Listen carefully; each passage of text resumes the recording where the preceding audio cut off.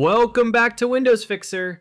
If you're missing the Hypervisor Enforced Code Integrity option in your registry, especially after a sudden error while playing Call of Duty, this quick fix is for you.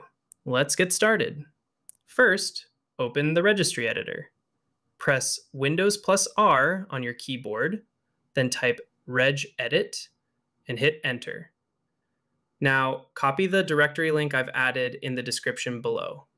Once you're inside Registry Editor, just paste it in the top bar like I did by pressing Ctrl-V and hit Enter. You should now be inside this folder, HKey Local Machine, System CurrentControlSet, Control DeviceGuard. On the right side, look for an entry called HypervisorEnforcedCodeIntegrity. If you don't see it, no worries. Just right-click on an empty space, go to New, dward 32-bit value, and name it exactly, Hypervisor Enforced Code Integrity.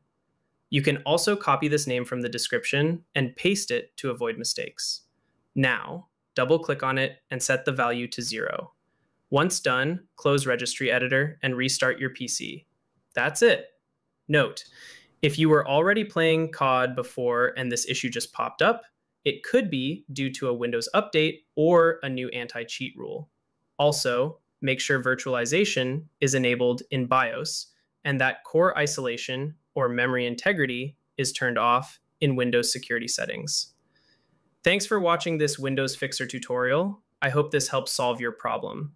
If you're still facing issues, drop a comment below and I'll try to help you out. I'll catch you in the next video. Till then, take care. Bye-bye.